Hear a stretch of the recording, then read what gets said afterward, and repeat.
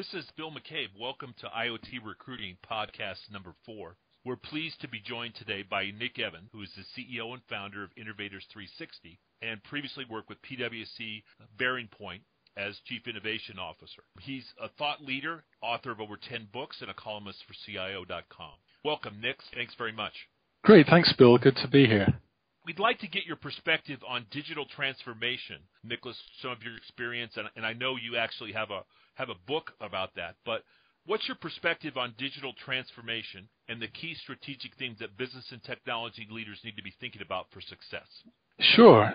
So thanks, Bill. I think now that we're 5 or 6 years into the whole digital transformation era, if you will, a lot of companies and clients that I work with, being so many years into this era, they really want to kind of take stock and kind of check their progress and kind of gauge their maturity and really kind of look at where they stand with regard to their competitors and peers in their industry. So a lot of clients are really kind of viewing this as a not just a one-time thing, obviously, but as an ongoing journey with digital transformation, and really looking to see what are the key skills and capabilities to be successful and to take a leadership position. And so, in a nutshell, there's really both what we might think of as perennial capabilities, things like leadership and culture and investment and strategy and digital skills and governance.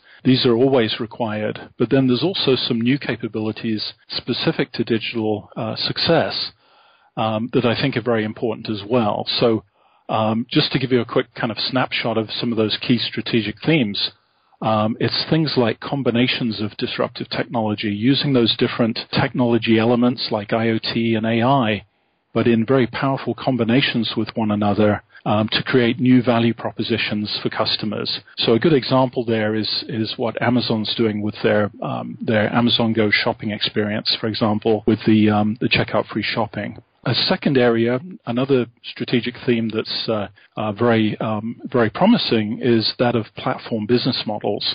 So kind of the Airbnb or the Uber type of business model where you're matchmaking between buyers and sellers or consumers and producers of services. And we're obviously starting to see this in the B2B world too as well. So folks like GE with their Predix IoT platform for the industrial internet is a great example of a kind of a B2B platform business model. And then a couple of two other quick themes that I think are very important in the whole DX space. One is to really kind of think about leading practices in corporate innovation and companies really trying to pivot that innovation engine and really get it fine-tuned and focused and aligned with the corporate digital agenda. So getting that innovation engine, pointed in the right direction and really closely supporting those digital objectives. And then the fourth one is really all about agility and skills and thinking about the workforce of the future. And, the challenge is how do you think about digital services mastery? How do you quickly design, develop, deploy, manage, and maintain your new digital offerings for your customers and be able to do that with great agility and dexterity? So I think those are some of the kind of the newer themes that we're seeing, as well as some of the perennial capabilities that are always very important. Great.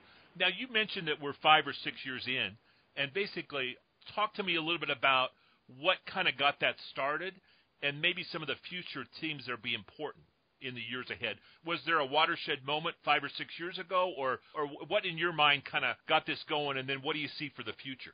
Yeah, sure. So I think really what got it started was, if we go back even 6, 7, 8 years, those were really some of the beginnings of this kind of fusion between social computing and cloud computing and mobility and big data analytics. So that became a very kind of foundational era where companies were really starting to think about moving to the cloud and getting the agility and cost savings there. They were also thinking about social computing and not only social networks that we know of so well, but even kind of inside the company, the corporate social networks.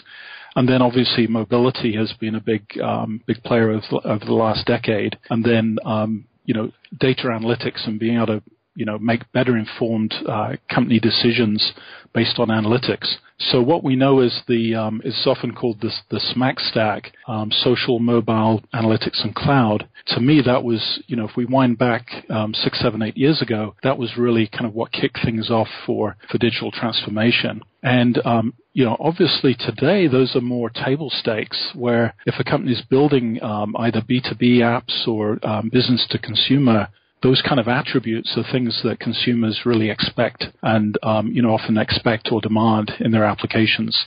So they want a mobile app, they want some social functionality. They want your company to have those insights driven by data so that you really understand their needs as a consumer or as an employee. But what we're seeing now that's really accelerating the whole digital transformation space is this new layer of differentiating technologies, building on that SMAC stack. We really get into things like AI, IOT, and some of these other enablers, if you will. And these are becoming, really powerful points of differentiation that can really kind of sit on top of that social, mobile, analytics, and cloud foundation. What's your take on the IoT marketplace and some of the drivers and the barriers to adoption? Yeah, so with IoT, there's actually a lot of similarities with what we saw back in the RFID days, which was really the kind of the birthplace of IoT. Back in about 1999, if I remember correctly, or the early 2000s, was when the MIT Auto ID Center got started, and they actually coined the term Internet of Things. And their vision at the time was basically thinking about RFID tags and being able to uniquely identify different products in the manufacturing process. So any consumer products or manufacturing items, and having this concept of the Internet of Things. And of course, today we're further along in terms of not only tagging objects and giving things unique IDs, but really thinking of the IoT as sensors and much more sophisticated types of applications. But really, if you go back and you think about some of the barriers and drivers to adoption for RFID, we're really seeing some very similar things happening in the IoT marketplace. So, security, privacy, standards, interoperability, integration, all these things are things that the market and the startup ecosystem are really addressing to tackle and kind of smooth the road for broader IoT adoption. What are some of the future skills you think will be important for the next generation of employees in this area? Sure. I think right now is a very exciting time because someone entering the workforce, or even someone that's been in the workforce for a while, they have a lot of options in terms of where you can specialize and focus. So you can either go deep into a certain domain area, like IoT or AI, for example, or you can kind of go broad across the technology stack and think about the broader picture in terms of business strategy, technology strategy, program management, business process. How do you reinvent and reimagine business processes, and even strategic planning. So there's a lot of these horizontal functions that I think companies find extremely valuable. Not only the technology domain and kind of going deep there, but also the broader kind of management sets of skills that you need to really kind of carve out new business models, new processes, coordinating across the organization, driving innovation, and so on. So, I think there's plenty of opportunity, both going horizontally as well as, going deep in certain areas. Great. Thanks very much for your time today, Nicholas. We appreciate it very much. This is a very timely topic, and there should be some interesting things, happening in the future, don't you think?